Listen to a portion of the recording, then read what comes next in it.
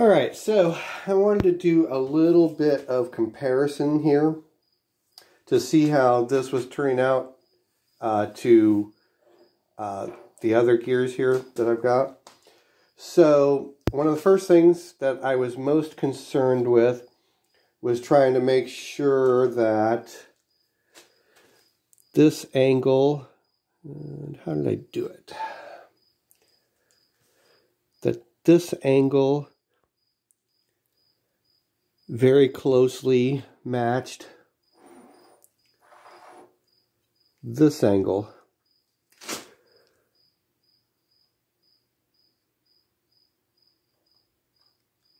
And I'm pretty happy with that. So that's looking pretty good there.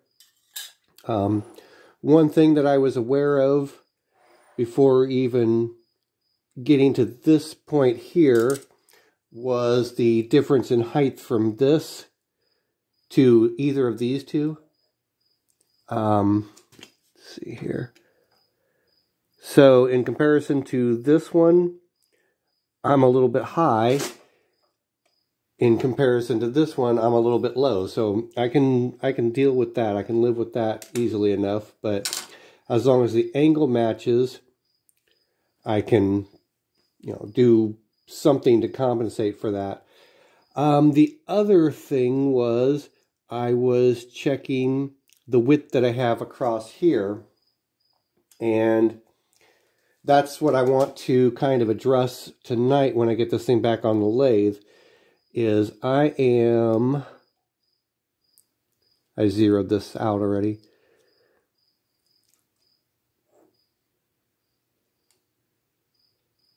I can take off almost another 200 thousandths off of this outer edge here. So I've still got the lathe set up to this angle here. What I'm going to probably wind up doing is throwing it back on the lathe tonight and taking a little bit more off of that. Then, when it's all said and done, hopefully the height of this will more accurately align with the height of that. I mean, when it's all said and done, it doesn't have to be 100% perfect. I know I've said that multiple times throughout this build, but it really doesn't, considering the fact that this is not going to transmit a lot of power. It's not going to be a high-speed component, under heavy load, anything like that. So as long as I get something that has more teeth left than that, I'll be hunky-dory. So anyways, I just wanted to make a few comparisons on that and see where I'm at with it. So far it's looking pretty good.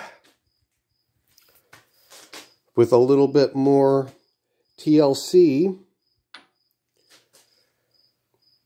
I'll have a gear blank that I can work with.